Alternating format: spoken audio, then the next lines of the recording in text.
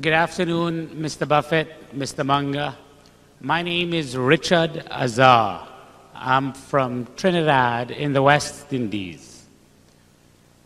You guys have been very generous with your intellect over the years, and it's been a huge help to me in my personal and financial life.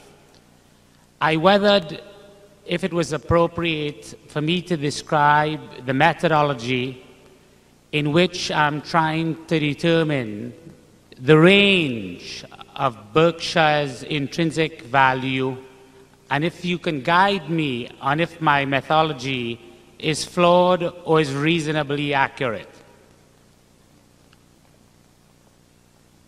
If it doesn't take too long, we'll be glad to. Although I think I know the answer already. Okay. We ended 2003 with about $5.422 billion of operating earnings. I estimated our look-through earnings to be approximately $915 million.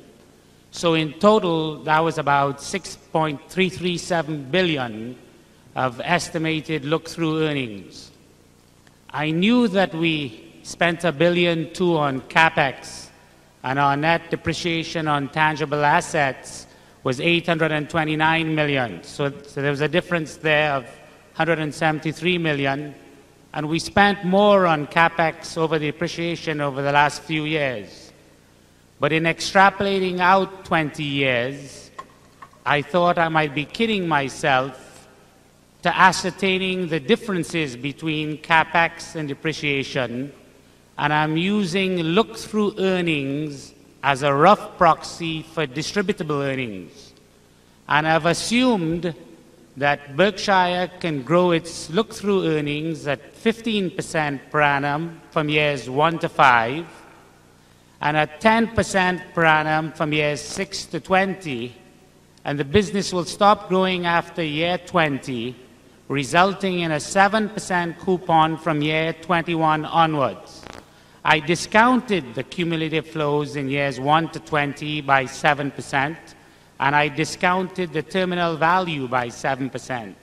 I added the two together to get what I thought was the intrinsic value of Berkshire's cash stream. I knocked off $103 billion of liabilities and minority interests.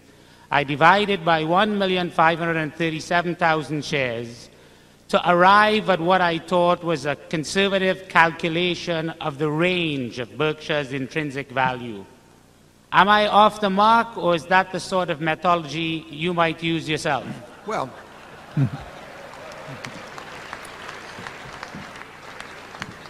well, you've done your homework. The line of thinking is correct.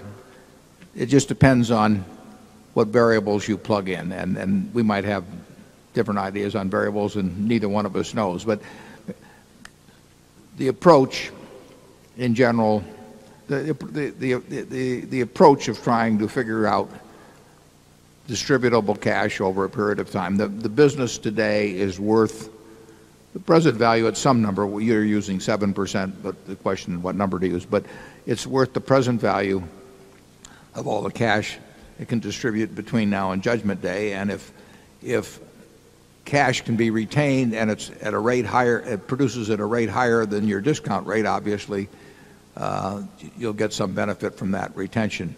But, you know, I would say that your assumptions about CapEx and related to depreciation, I would expect CapEx to be on average a little more than depreciation unless we run into highly inflationary times.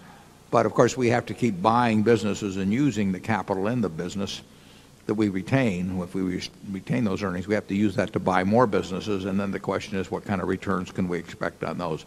I don't quarrel with the approach you're using, but you know, everybody has to do their own equation and plug in some numbers, and I think we might settle for lower numbers on earnings gains than you've postulated, because we're very large, and it gets harder all the time to deploy the kind of funds that keep flowing into Omaha.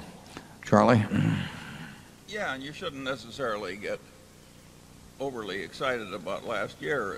As Warren said, that is it was a very unusual year when everything worked together pretty darn well.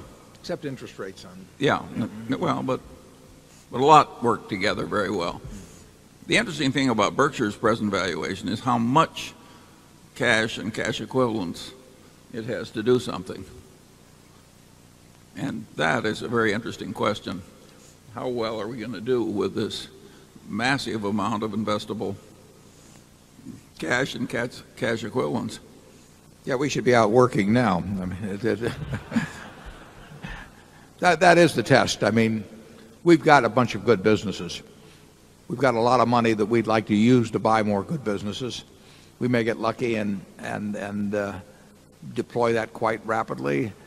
We may wait a long time. Cash may pile up faster than we can use it, in which case we'll have to rethink the whole game. But our hope is, and so far we feel okay about what's happened in that. Our hope is that we can deploy the money that flows in businesses that come close to being as good as the ones that we've bought over the years.